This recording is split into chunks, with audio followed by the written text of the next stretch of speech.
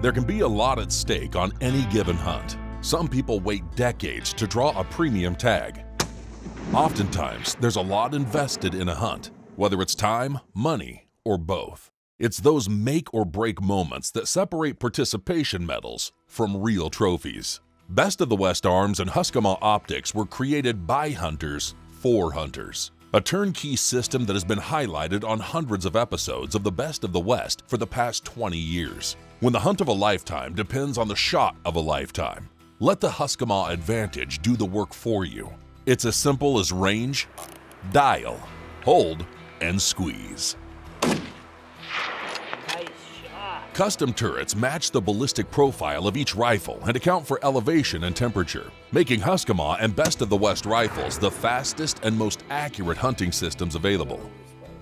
On this week's long-range hunting adventure, we're honored to be following Joe Michelitz on his desert sheep hunt in Sonora, Mexico, with a team from Wade Lemon Hunting. Desert sheep hunting has provided some incredible moments over the years. From Tiburon Island to the Nevada desert, it's always an honor to chase big rams. Friend of the show, Pat Romero, drew his first desert bighorn sheep tag after 20 years of applying in his home state of Arizona. Pat scoured his area for the ram he'd been waiting for. Finally, on day 3 of his hunt, with friends and family surrounding him, Pat made a perfect cross-canyon shot and walked up on a dream that was long overdue. That's the ram right there. That's the one. The Best of the West has featured close to a dozen desert sheep hunts over the years. The majority of those hunts have been first-ever rams for the hunters involved. Being a part of someone's first step towards the North American Grand Slam of sheep hunting is a unique experience. The pursuit of sheep is often a bittersweet endeavor. Most sheep hunters will attest that nothing beats the feeling of putting your hands on a ram you worked hard for. And in contrast, walking off the mountain empty-handed after a failed attempt of chasing sheep all week is the absolute shits. Desert bighorn sheep are a conservation success story thanks to organizations like the Wild Sheep Foundation and many other local chapters and affiliates that are committed to putting and keeping wild sheep on the mountain.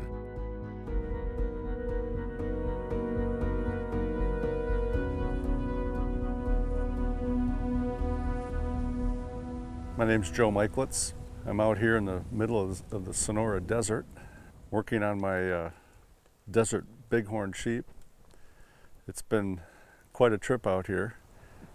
A year and a half ago, I shot my first sheep, a nice stone sheep up in British Columbia. That was quite a hunt, quite an experience. This is kind of the extreme opposite as far as climate and weather. It's beautiful country. It's a lot of cactus. It's real rugged, real rocky.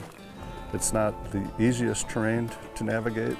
You got to watch where you're stepping and be careful because you can get banged up pretty easy, and if the rocks don't bang you up, the cactus will.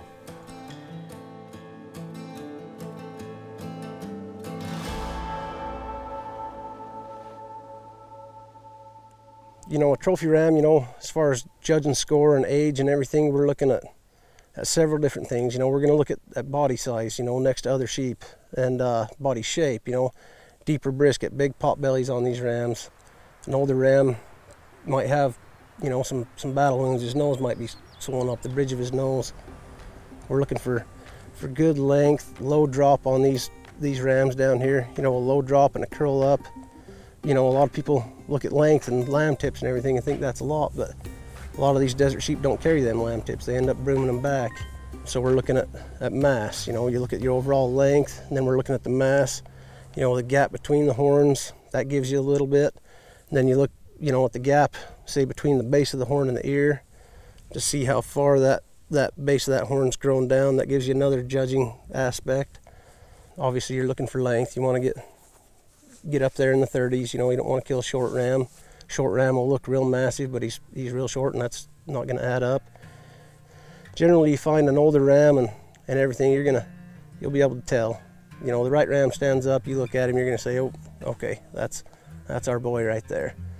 When they turn away from you, you can see how blown out the back of the horn is, you know, how far he carries that mass down real good. And yeah, just a few things we'll be looking for.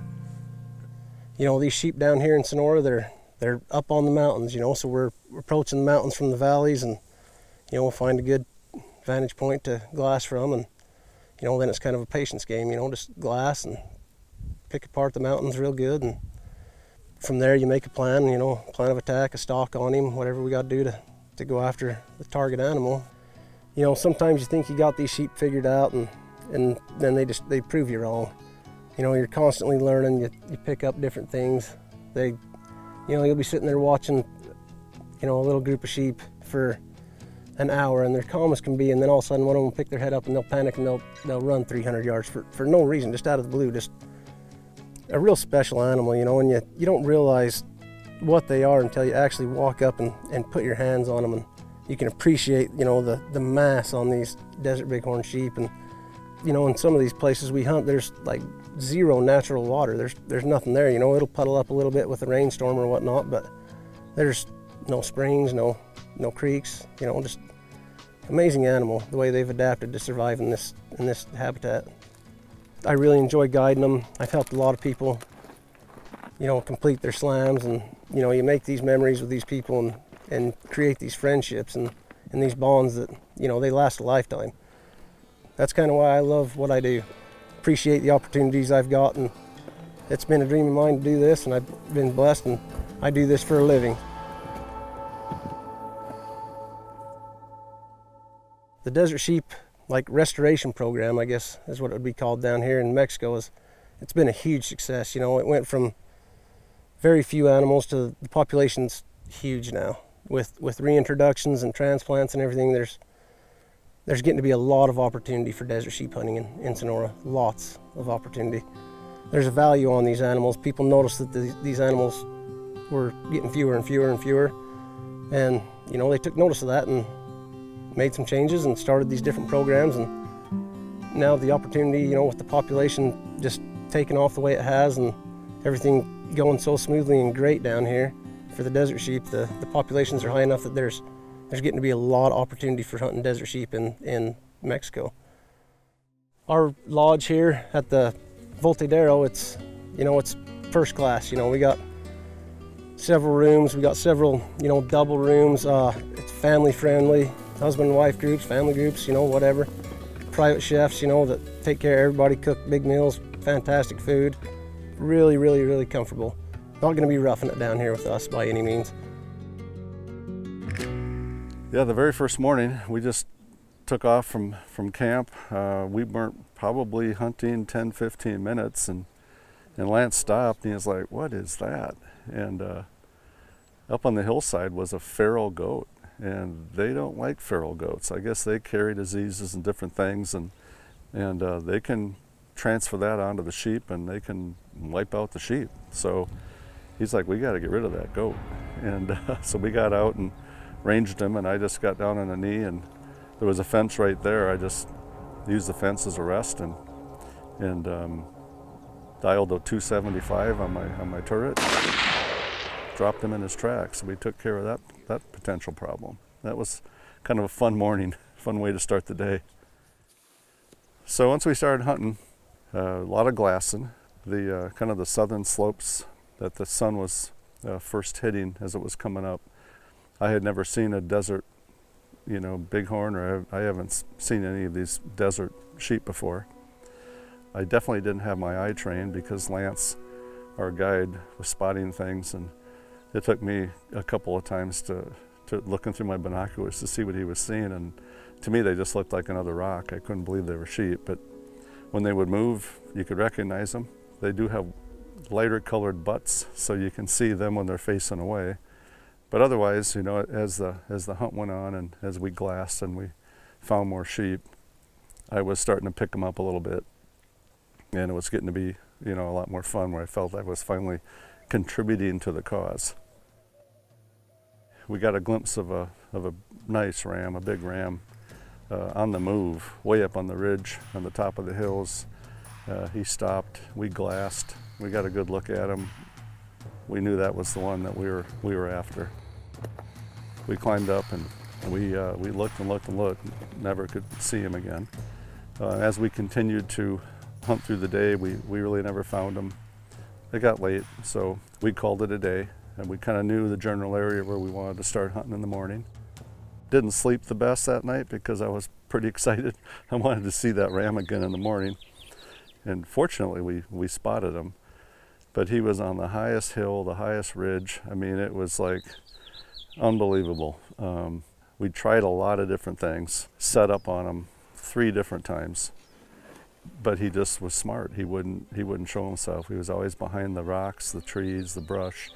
He just wouldn't show himself. I got all full of cactus quills and I'm laying on the ground in awkward positions trying to get a shot that's, you know, almost straight up.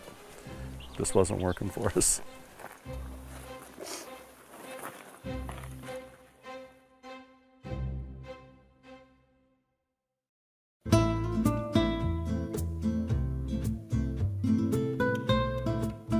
Hunting in the cactus and hunting in this desert's a little different, especially when you're trying to get shots angling up. You know, you don't, down low there's no rocks or boulders or things to get a rest on.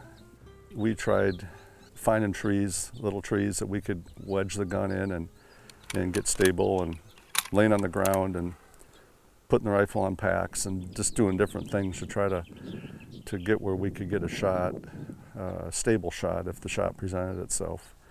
But it was difficult. This ram, I don't know if he knew what was going on, but every time we would see him on one side of the ridge, he would keep the brush between him and us, and he'd walk over to the other side of the ridge. We'd spot him again. We kind of had to stay back a little bit just so we could see over the brush. And all we could see is maybe his head or one of his horns or something. You know, all the while he's 500-600 yards away, almost straight up on the top of this big ridge. So we'd get set up on him and wait, and sometimes he'd bed down and we'd wait for him to get up. When he'd get up, we wouldn't have a shot, and then he'd go over on the other side of the ridge. So we'd get up, and we were just kind of playing a cat and mouse game, you know, just trying to get set up on this ram from one side of the ridge to the other. We just couldn't make it happen. It was getting pretty frustrating. I wasn't sure if I was ever going to get an opportunity at this ram. We're breaking for lunch and we're kind of trying to decide how we're going to make this happen on this ram. You know, he's kind of made it personal at this point. He's making us look like fools. I had a couple of our other guides, Tyler and Steven.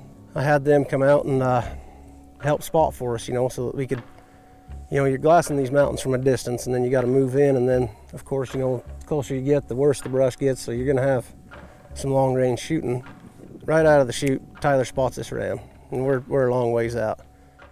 We pack up, and we just decide we're gonna walk across the desert till we get over there and get set up. We head out, and we get over there, and we get set up. This terrain's not very forgiving. There's not a lot of stuff to get a rest on, you know. Laying prone, which is a great position to shoot, it doesn't happen a lot on desert sheep, you know, especially down here because you're hunting from low going up. We're on the bottom and he is on the top, so we're shooting straight up.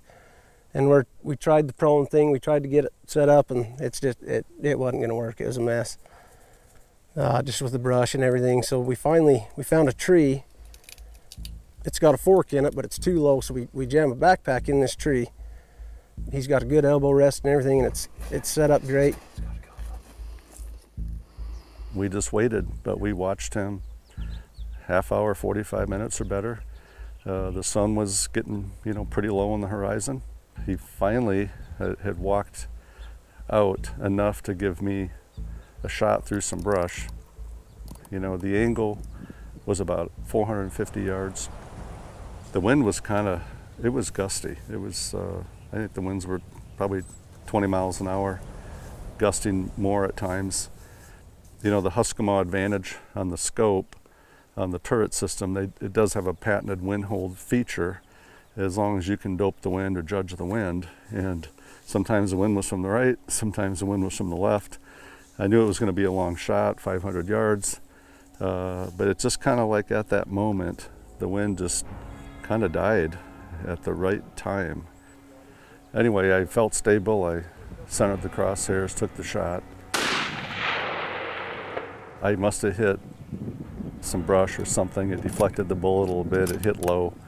Anyway, it ran right to the top of the rocks, right on the very top of the peak. Gave me a really good second shot, which I followed up real fast and got on him quick, pulled the trigger, and he didn't act like he was hit.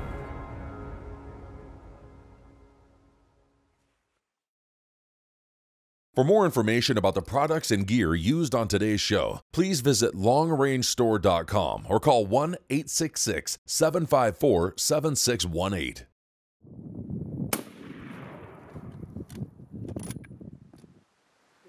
There were a couple guys freed up, and Lance asked if they'd come along and just kind of hang out on the other side of the ridge, just glassing and seeing if it went over, get a look at it.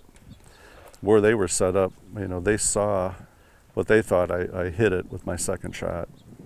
You know, they just saw it kind of behave a little different, you know, kind of shook its head and, you know, wagged its tail a little bit, and then looked like it stumbled down. One of the guys went up to look for blood, and the other one just went around farther and was just with the spotting scope, just looking for anything. And he called us and said he saw one horn and a leg sticking up in the rocks. So I was pretty elated, took the pressure off. I was pretty excited that I got that ram.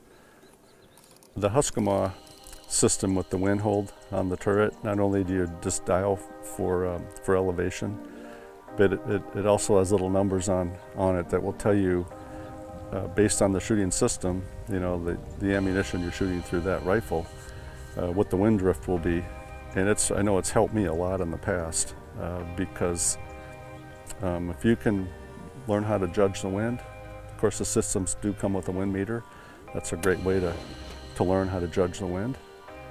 But if you can judge the wind and get it close, it's just spot on. And out here, you know, the wind was pretty windy. It was more calm in the morning. Winds would pick up during the day, and it just always changed based on where you were at. So it really didn't matter. I just kind of got lucky. I was going to hold for wind. 2-3 minutes, 2.5 minutes is kind of what I was going to hold for wind, based on what the turret was telling me. But again, the wind died right when I was ready to make my shot, and it's the first time I think I've shot an animal long range where I held the crosshairs right on it. So it all worked out.